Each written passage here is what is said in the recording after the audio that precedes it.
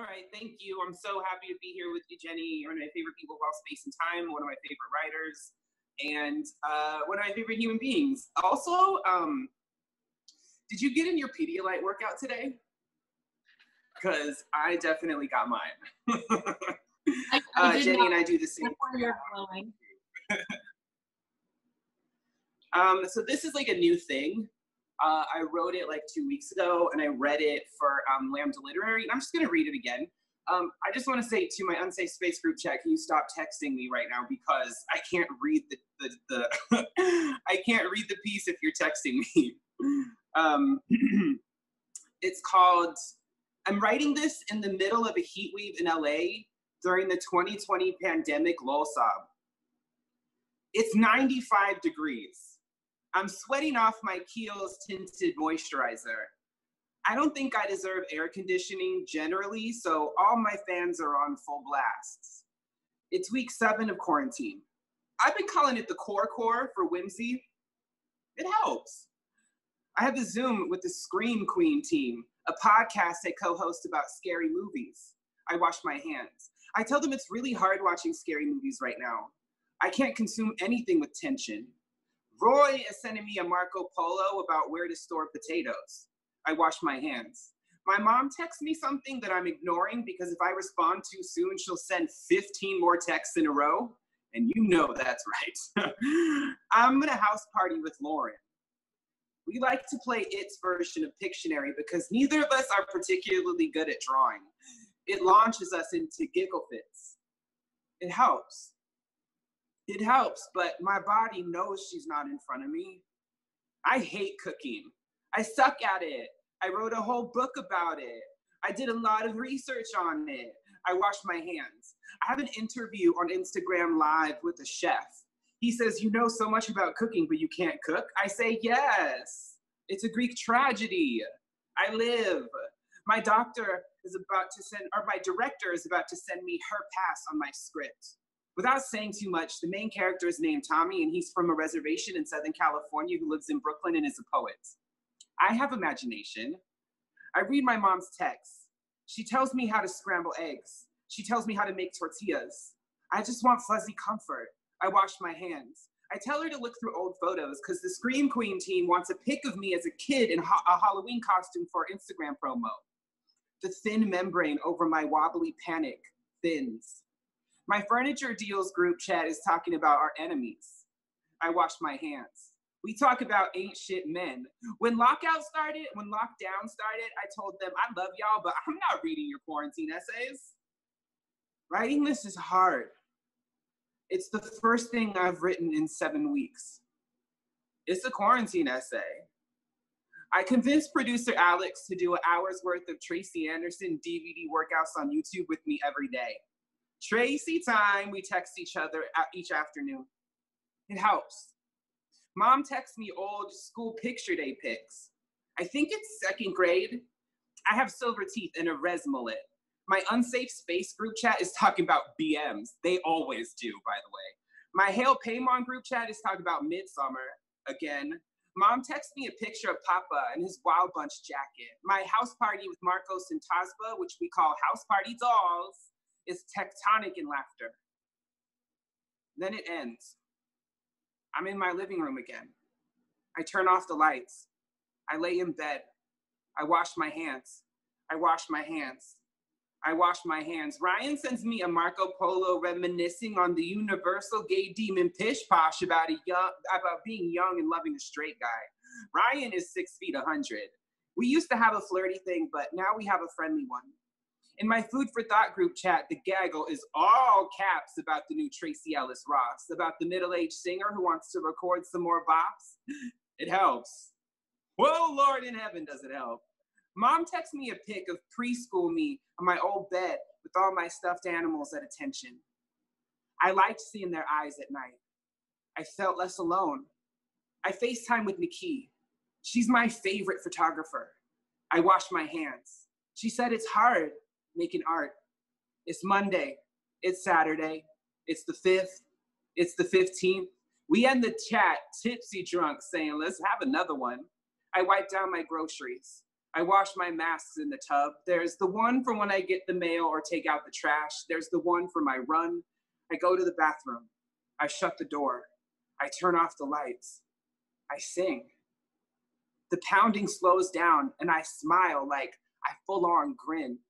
I'm sweating off my tinted moisturizer again. Joe is the virologist. He says that we've been isolating long enough that we can start to open our social circle by one, as long as we trust they've done the same. I mean, it's more than one, but one had a nice rhyme, so I chose that word. I'm writing.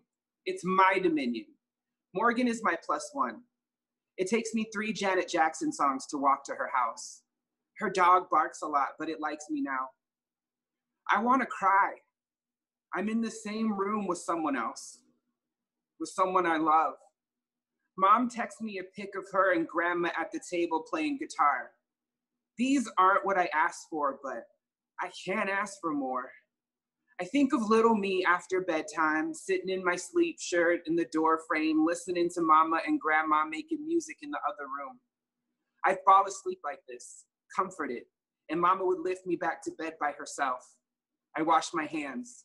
I Zoom my therapist. I do cry. It helps. It helps. It helps. Thank you. Also, reading this is very hard because my screen is so cracked that I can barely get any of the words out. So the fact that I got through it all is a miracle. Tommy, that was incredible. Okay. Tommy, thank you so much you're the only person I could have ever wanted and ever dreamed of to do this book launch with. Because, well, you know this, but I'm going to tell the whole world. But because I didn't really want to write poetry anymore after a certain point, and it was Tommy Pico's poems that made me feel like I could and I should. So it all comes back to here. I'm going to read a few poems from my baby first birthday. It got really waterlogged. I don't know if you guys can see. I'd always break my favorite possessions or fuck them up in some way. Like I'd always crack my CDs. And I feel like hurting something is a way of loving it. But hurting something to an extent, I'm working on that. So I kind of hurt this book by accident because I love it. I'm going to read the first poem from this book. It's sectioned off into 4 seasons: fall, winter, spring, and summer, and I'll read a little bit from each section. Okay. This is called I Keep Thinking There Is an August, and this is the fall section. I keep thinking there is an August. If there is an August, then there is an August. I would probably write every day, but some days I get caught up rubbing my pussy, checking for pimples. Green ones pop on their own when I need to come, or when I'm flicking cum out. Beautiful white globs that dry midair. I would be lazier than this, but then it would be celestial, a star in midsummer. Summer solstice long gone. The weird feeling of being alone, of consummating love. Why do my friends look forward to the best day of their lives? Do they secretly wish they were already dead? Do I? Does he? Do all of us already know something of death?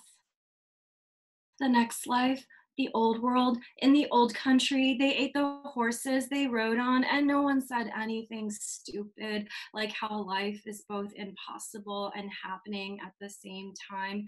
No one spoke through the ground to touch God. That was the old country, where my mother is from. Where you're from, your mother studied my mother. Your recreational sports came from our rivers. Your houses were decorated with objects so rare. My people have only heard about them in songs passed down by the one family member who befriended a European traveler. Why me? Your people cried while visiting the old country where I have never been, the place where I was first touched. A sudden bloom of algae in the ancient lake where all the animals touched skin to skin, fur to fur, paw to paw, fin to fin, mouth to mouth, hole to hole, and became family. I'm gonna read from Winter. This is a poem. I've talked about this poem a few times, but why not talk about it again? This poem, I was commissioned to write this poem, and I was really excited because I haven't been commissioned very often to write poems, and it was for like a big fancy publication, and it came with a big fancy check, and I was like, yes, I'm that poet now who gets paid nicely for poems. I am a breed. And I was commissioned to write a poem about climate change and global warming. So I wrote these two poems, and the editor got back to me and was like, I'm really sorry, but our readership is one that really enjoys luxury products, and we are worried your poems will alienate them. Do you think you could revise them so that they would find it more palatable? It was impossible, as you all can probably guess, but I ended up publishing them somewhere else. So this is called TED Talk. And I always wanted to give a TED Talk, but I'm just not inspirational enough. So you guys have to help me with that.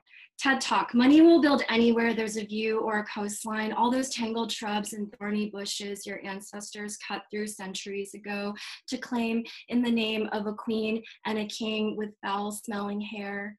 These days, even the ecotone between the living and the dying has to be privatized and sold at auction. All the steps between next year and the first human year ever recorded melted so fragrantly, it became stylish to be poetic for the end of the world. Everyone's collecting coins on every interface, 1,000 identical posts about 2019 being the year of paper straws and reusable cups. This was in 2018, remember? When that was what people were worried about. Indigo dying in Kyoto is the new 36 hours in Tbilisi. All the people with phones don't think twice about buying onboard Wi-Fi. On their way to the latest Caribbean island, still recovering from last year's hurricanes. Would it be so wrong to wish everyone with global entry be grounded until extinction is off the table? I don't think I can date another digital nomad or a normie with a dog who doesn't know what it's like to be too poor to buy their way out of disaster. Why do the rich treat blame like it's obscenity or a fossil? Is it because they hate seeing blood? Think that they are noble for taking little showers and using silicone at the farmer's market? I have never seen someone forgive themselves as elaborately as the wealthy. Everyone who paid for their wellness is infecting the rest of us. And yes, I am sick, and want to sterilize all the ruinous overseers, though it is not like me to dream so much. I have managed to hoard something that cannot be replicated. It will die when I die. Let no one say we didn't try to let a different kind of life bloom. And let no one say we didn't touch what was there from the beginning. It was impossible to make that poem a happy experience for people of luxury products. I'm gonna read two short poems from Spring. The first one is called I Feel Nothing But Hatred, Hatred, Hatred, Hatred, Hatred, Hatred, Hatred. It turns you on until you know me. Come here, I say. Get to know me already. This poem goes out to Victoria Ruiz, a good friend of both me and Tommy of the Downtown Boys, incredible poet and musician, soon to be public defender and lawyer, and a person who always loves the people. She wrote this poem with me. It's called Jenny's Trying / Victoria's Theme. But I am not an easy woman. And why would you want to be? Okay, I'm gonna read one last poem and then we're gonna chat. This poem is from Summer. and it's kind of like an end of summer poem. And I don't really like it when people explain their poems before reading it, which is why I'm going to subject you to a tiny little explanation. Well, I'm just going to say that I wrote this poem, like, I got a writing residency for the first time in my life as a writer after writing for what felt like decades and decades. And it turns out success is also painful, as is failure. And and happiness is, it's very uncomfortable. So that's what I'm going to say about this poem. It's called Under the Chiming Bell. In the lower Piney Creek Valley, I learned to move as ghosts do. After 35 years of belching, I finally qualify as a trophy. In the woods, I am mostly small, insignificant, in love with nothing and no one. Boredom is a kind of armor. Capitalism no longer contagious. Seeing with my own eyes, each raindrop ceasing to exist. Still, I fear birth as much as death. The non-consent of existence will never be resolved in no lifetime. Has anyone lived through someone else's ending or just me? It is so weird being allowed to enter, not as a servant, but as a guest. The crudeness of patronage, all those childhood prayers, wasted essentially. In the end, I was not too beautiful for this. Failed to be much of an exception at all. At least I can still dream to possess the kind of face often inscribed into archways, mid-scream like a gargoyle with nothing better to do. The holy don't need us, wretches of a different order, looking for someone or nothing. I was supposed to be staff, and then everything changed. And it didn't even matter that I was born wrong. Will someone tell someone who I am? Will someone please, please, please tell me? All right, that concludes the reading portion. Yay, thank you. That was so good. Is it weird, Tommy? Have you gotten used to reading without hearing any feedback whatsoever? Yes. I mean, have I got used to it? No, I have come to accept it. You know, I mean, we talked about kind of like having audience and crowds and holding space, all that kind of stuff, and touring and having faces to look into. And how are you adjusting? It's weird because I always felt so, I never felt nervous to do readings in public. I always felt so comfortable and I always felt so anonymous.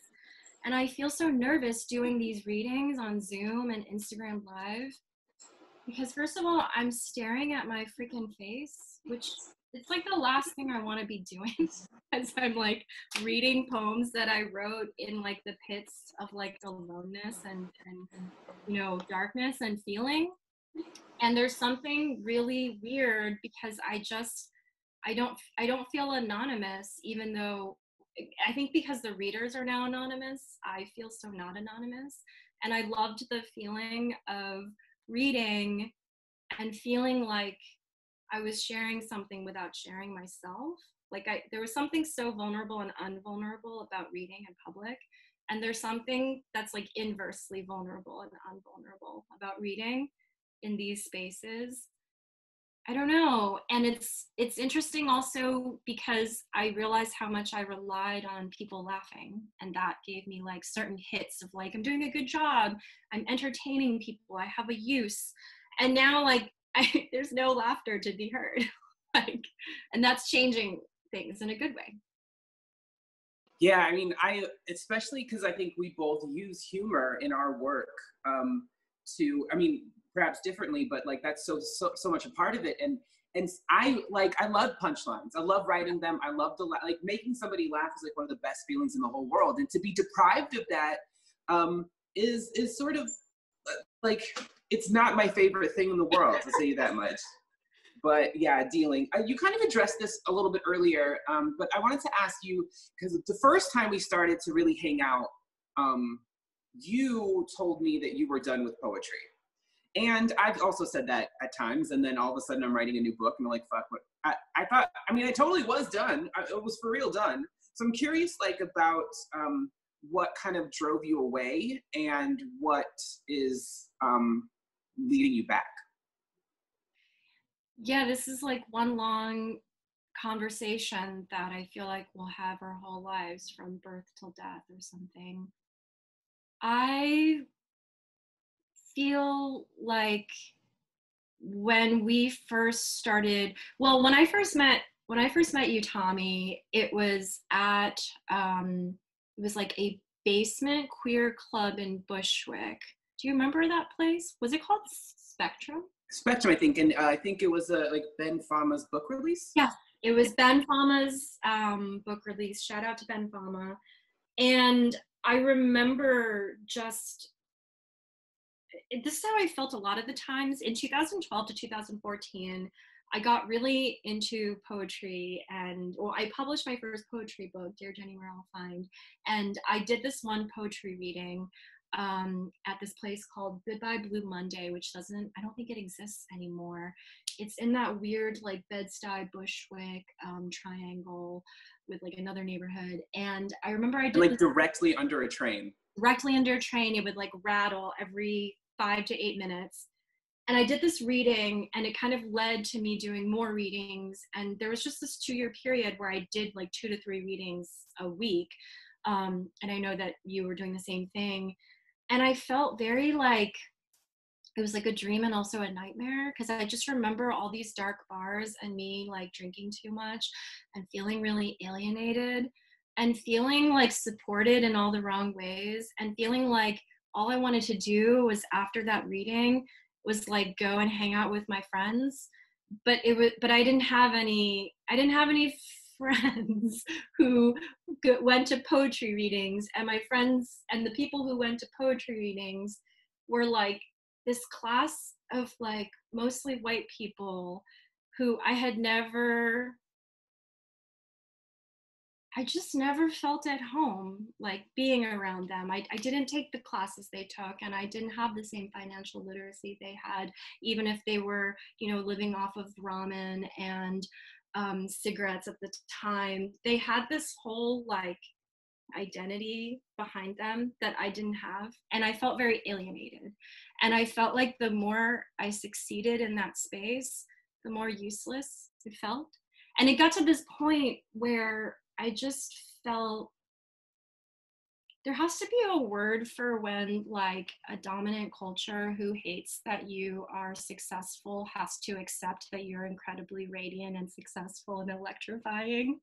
Because that's what I felt for like 2 years. And it's a terrible way to feel like you're really good and people really resent you for being really good. But because they don't want to be that white poet who only curates a night of 6 to 8 white poets, they have to invite you because they actually don't know anyone else other than themselves. And that was just like a dynamic I wanted to get out of. And that's partially on me because I didn't do my due diligence to find like poets that I fucked with. And that's why it was such an amazing moment at Spectrum at Ben Fama's poetry launch when you got up there and you started reading. I was just like, wow, where have you been my whole life? Like, you were my poetry soulmate that I've been looking for. Aw, thank you. I have to say, similarly, I felt very, I kind of got to New York in 2006.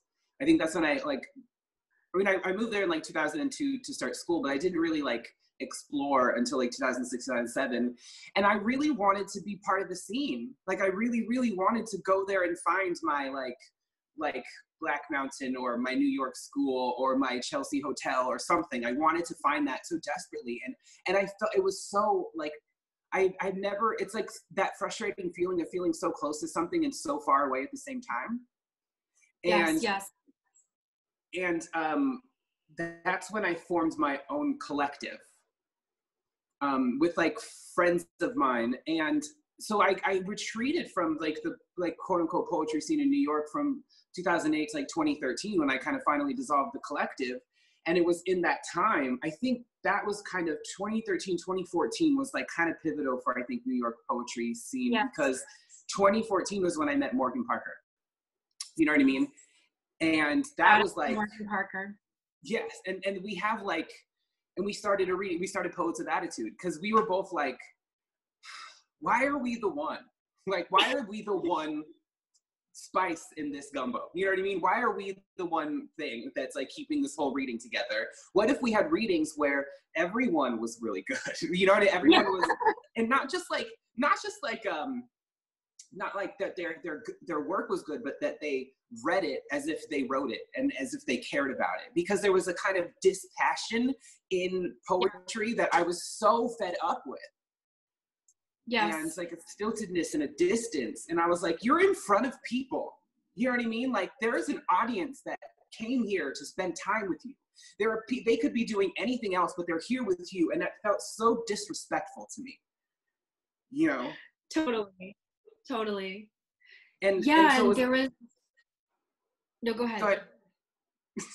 No, I was just going to say, no, Poets with Attitude, it's like, that was, I mean, it was the best reading series I'd ever been to, because everyone showed up and performed. I think, and there's something about poetry being a completely unprofitable art form that you'd think would make it really revolutionary, but actually there's an opportunity to take advantage of the fact that no one gives a fuck about poetry and make it really revolutionary. And there's also an opportunity to double down and make it totally inaccessible and totally elitist and totally kind of guarded on all sides. And I feel like we both went to those poetry readings where I'm like, why is it so important to this poet on stage to alienate everyone with their supreme intellect and their supreme education? And why won't they let us be part of it? And so I just wanted to be with other poets who wanted to share and create something with others and invite others in. And it's really cool that it's really cool to me that it's cool to me, and also it's how it always is. It is like, there has to be another word also for when you think you're gonna finally be amongst outsiders who understand what it's like to be on the fringes of blah, blah, blah, blah, blah. And then it turns out those people on the fringe are just the center of something else that you never wanted to be part of. That makes too much sense, Jenny. I'm curious about, okay, so first of all, shout out to Tin House. They're really killing it right now, because it's you, me, Morgan, Hanif, Erica Dawson, Destiny Birdsong. I mean, the poets, the poets that are on the press right now are just really not only some of my favorite writers, but some of my favorite people and best friends. And so there's something really special about that inclusion. And in talking about inclusion, I also wanted to ask you about your writing, in the sense that, and this is a question I get all the time, and I wonder if you have a similar answer or if you think about it similarly to me, but I get asked about the internet speak, or the common language, or the that I use in my work. And I'm curious if you are asked about that and what you think about it. Yeah, I get asked about the profanity that appears in my poetry and fiction a lot. I get asked a lot about, there's always a tinge of am I trying to shock, or what, or why am I slumming it? There's always that sort of tinge to the questions.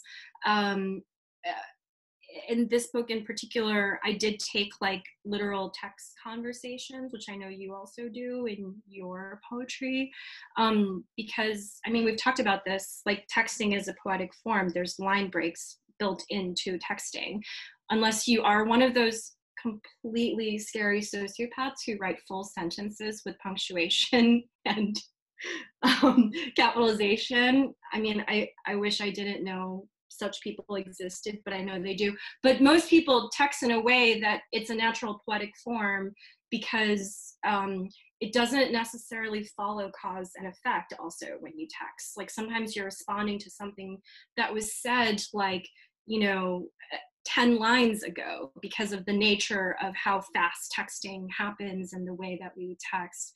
So there was something that was just like a ready-made art form about texting that I loved. But I think the deeper thing, I think we're like both suspicious of having like total and utter reverence of the English language. I mean, you've written about this in your tetralogy, that is like a language that was used to literally annihilate, destroy, and you know, colonize like your people. And it's a, I don't know, it's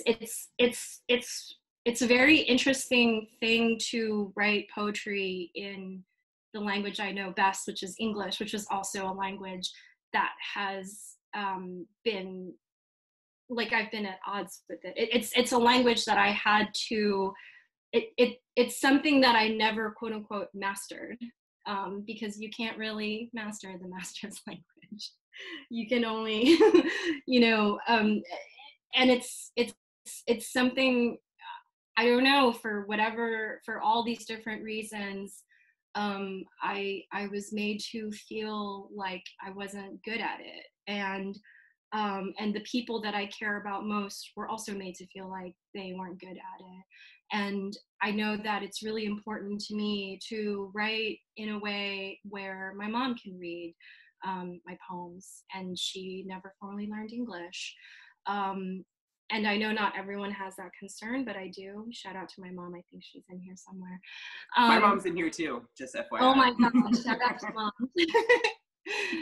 But I think there's also this feeling I have of like, can you only love me when I'm behaving and I'm sweet and I'm lovely and I don't make like a big deal about anything, and I'm not, you know, I'm just sort of like kind of like quiet and captive? Or can you love me in like all my forms? That's like something that I always am interested in exploring. I also think a lot about, when I'm getting asked these questions in interviews or in classrooms about the text speak or the accessibility of the work, it's hard not to take that as like a part of a class conversation. Yes. You know, it's like, and then, so it's like, is it, okay, so it's not classy for me to use language that I use with my friends. Is that what you're saying? Like, or that like, it's like, in order to write poetry, you have to have a kind of vocabulary that you paid for. That doesn't track, my friend. Like, that sounds like your issue, not mine. Exactly. And some of the most violent people like don't curse and don't use, you know, any kind of slang, and they are the epitome of evil. And they have perfect diction and perfect grammar and know the difference between an em dash and a semicolon, and they want to literally kill us.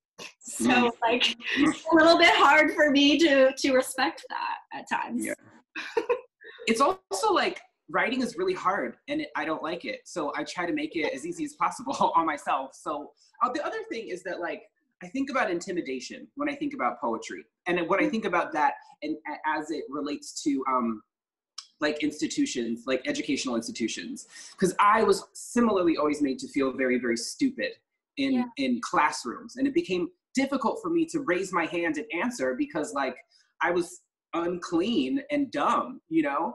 And it took me a long time to realize that education and intelligence aren't the same thing. Totally.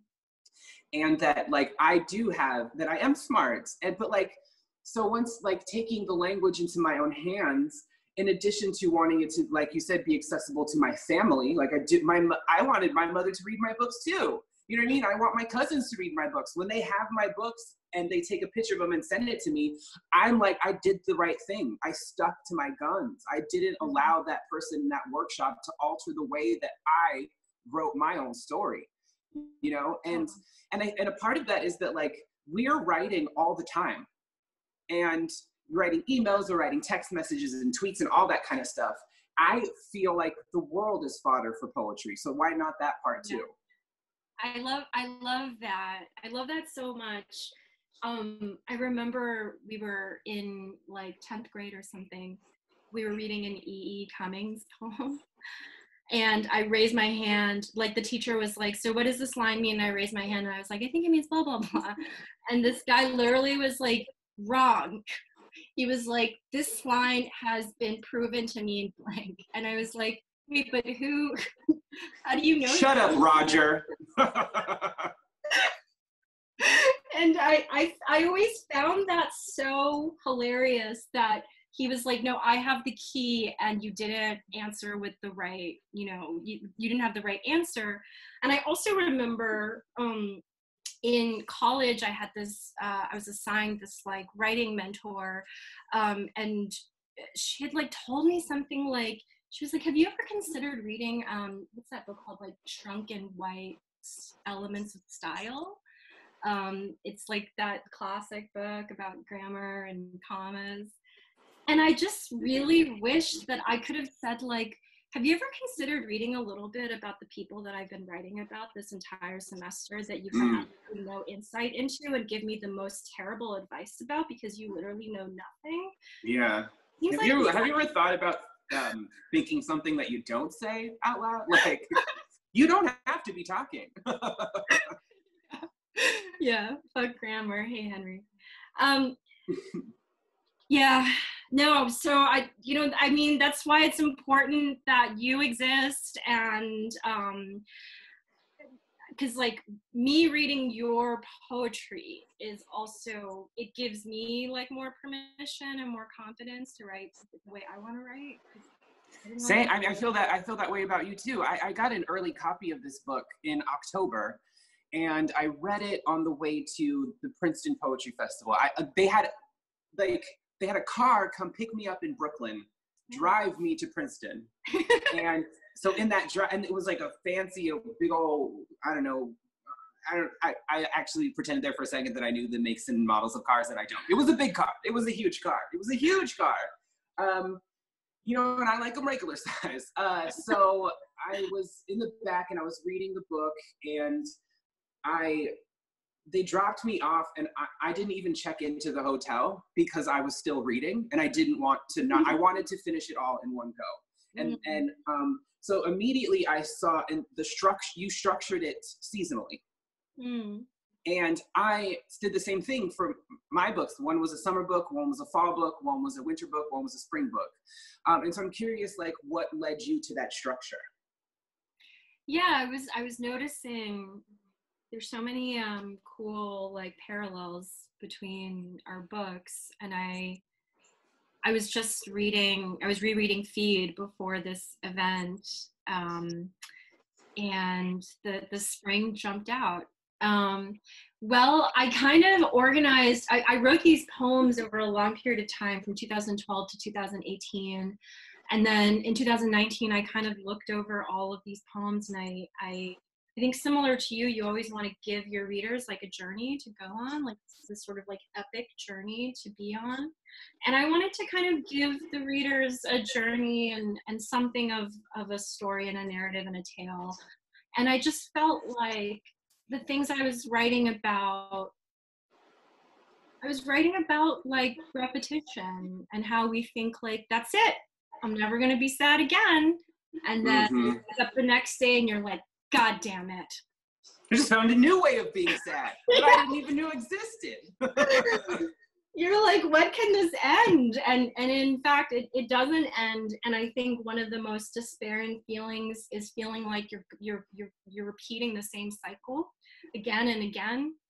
And in fact, we're not, I don't think, repeating the same cycle, but there are cycles But it is different each time, and it made me just think of like literally like life on Earth. Like there are cycles, there are seasons. Like fall comes again and again, winter comes again and again, spring comes again and again. Each season has like a personality attached to it, but it also interacts with our personalities. Summer is like a time of like manic energy, and it's supposed to be a time where all you want to do is like show skin and be outside and like, you know, touch the elements. But some of us like are, you know, under our covers like sobbing all summer, and it's made all the worse because everyone outside is like so excited to be out there.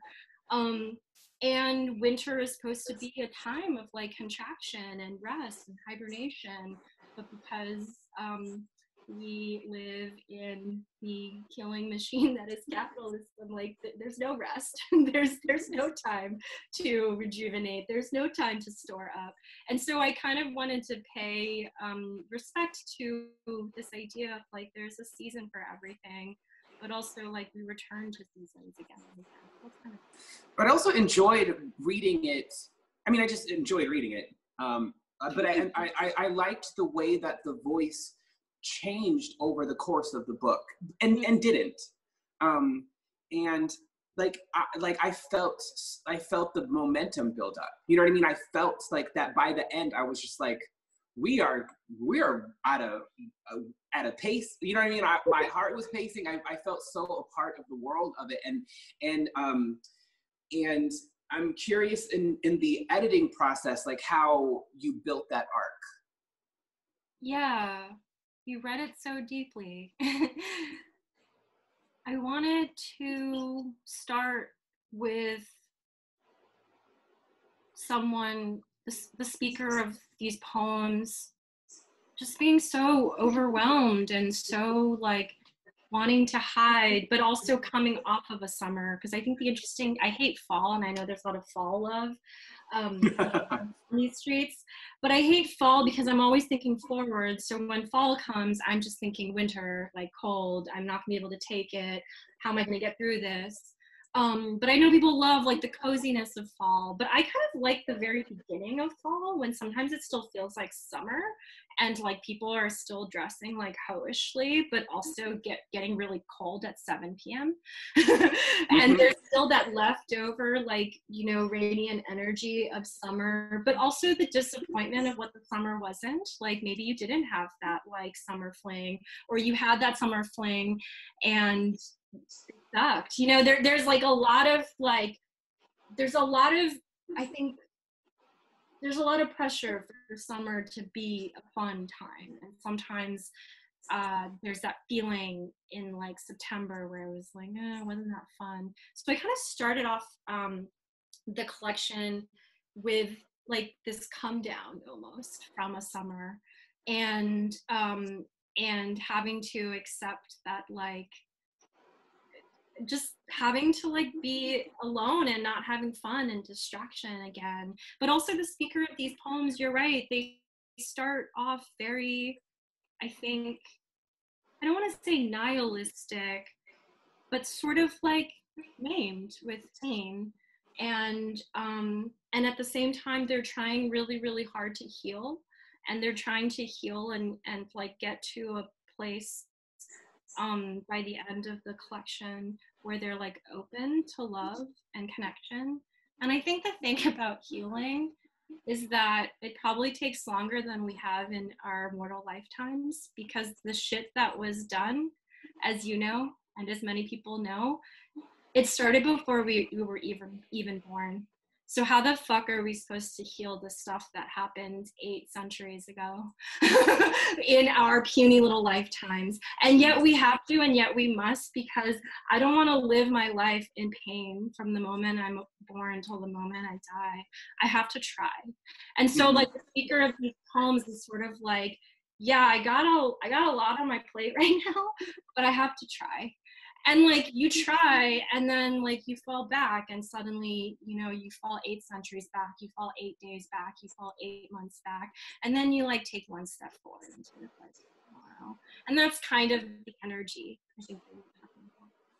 And there's like also this I don't like, it's never like this. I don't ever think that the speaker is like completely different. Like, I don't think like the speaker seems very consistent in their desire to get better, and Yeah. also their understanding that it might not happen. Yes. And I just like that combination. It seems so hopeful to me, and I felt like deeply that like what we can do, maybe we can't heal ourselves totally, but we can heal laterally, like with each other. And like I felt like I was with you, or the person. I felt like I was with the writer, and we were holding each other down. I love that. That's so deep, because I mean, it hasn't really been talked about this way, but this is like, these are like love poems, and I don't just mean like romantic love poems, but love in all the ways of love, because I do think that true love, you know, there was a time when I was really angsty and really teeny, cough cough, like 1 month ago, where I was like I was kind of like, it's like that Fiona Apple song where she was like, I resent you for being raised right. And she's, are you into Fiona Apple? Yes, yeah. Vegetable cutters, right? But you know, where she's kind of like talking about like, she's like singing about like resenting people who never had to struggle. And that's also like a fiction, because we'd like to believe that there are people in this world who've never had to struggle. But it's also true that the structures of this world means that some people have had to struggle so much more than others. And there was a time where I was like, fuck everyone who doesn't know what it's like to be in the deepest pits of despair. I hate you, and I don't want to like know you. And then I kind of got over that, and because when I was in that place, I was like, oh, only those people get to like experience love and relationships, people who've never been burned, people who've never been wounded. But actually that was like a dream that I had, that was like an excuse for why I wasn't trying to forge those relationships. Because in fact, it's like you said, like, yeah, fuck it, we're wounded, and fuck it, we might not be able to heal it in our lifetime. But there's something so deep and loving about someone saying like, I see you're wounded, I'm wounded too, like I like you still. like let's hang out, let's keep talking. And that is like a lyric, that is a poetic lyric, and that is also friendship. And that is like, and that's why I also dedicated this book of poetry to my friends, because I think that is healing laterally for me. It's like meeting other people who are like, yeah, I get it, I want to like punch the wall and like eat the like casing, and but like let's just try. Yeah. Do you want to get into some of these Q&As? Uh-oh, I'm scared. Yeah, should we do it? Do it. Okay. First question. Oh, Joe needs to go to sleep.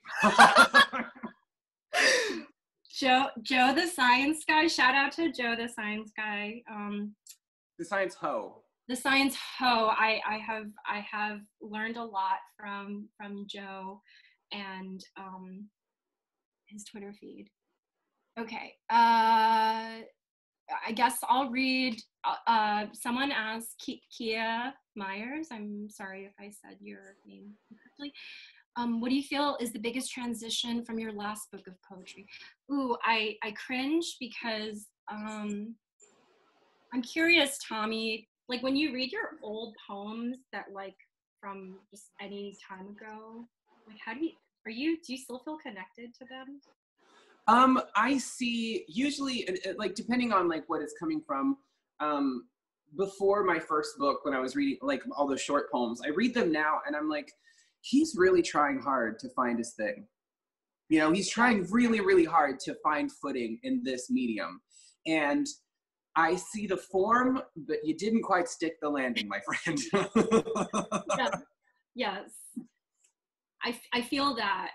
I feel like I was trying something new in my first book of poetry. I feel like I had no idea what I was doing. I also feel like I was wrong about things, and I think it's I don't want to say it's okay to be wrong. It's not okay or not okay. I just want to say it's good to grow. It's good to like see old things and cringe, because ideally that means you've grown. And ideally that means it, like, I don't want 10 years from now to be like, wow, I was so great like 10 years ago. Because I want to be like changing. I don't want to like stay a fossil. So that's the biggest thing. Other questions. How have the last 2 years been for you since Sour Heart? This is from Paige Prevost. It's been really interesting and maybe connected to the last question. A big difference between 2012, when my first book came out, and now is that I'm not struggling to be a writer in the same way that I was when I was, you know, in my 20s. If I want to publish something, I pretty much can, and that's like an enormously huge difference. And as like I think everyone here knows, it's really hard to let go of like old identities, especially identities that are based on like feeling not good enough or feeling like a failure. You think it would be easy to step into like a shiny, glossy place of like, I'm great. It seems like every self-help author seems to think so. I'm like, I don't think we're talking about the same thing. Success is like very painful, because if you don't have the foundation, like it's like if you spent your whole life feeling unsuccessful and feeling like a failure and feeling unhappy, it's not like comfortable to step into a different place. And my friend Karan Mahajan, who I think might be here, shout out to Karan, he had said to me, great fiction writer, and he had said to me something like, you know, just as failure is something you have to process, success is something to process too. And that really like resonated with me, because I actually hadn't tried to process that. And I actually like didn't want to process that, because I think a part of me wanted to like stay wretched. Like a part of me felt the most comfortable struggling to be heard. And that's just simply not my reality anymore. And I have to acknowledge that. And I have to like find a way to exist in like this new reality. I don't know. And what you said, it was like comfort, right? It was like, it was comfortable to be something that you kind of had rallied an identity around, and to find, to feel that shifting. It's like, like, you're right. You'd think it would be like, oh, damn, the sun is out. Like, I'm good. Like, yay, we're here. And it's more like, do I dare to eat a peach? You know what I mean? Like, yes.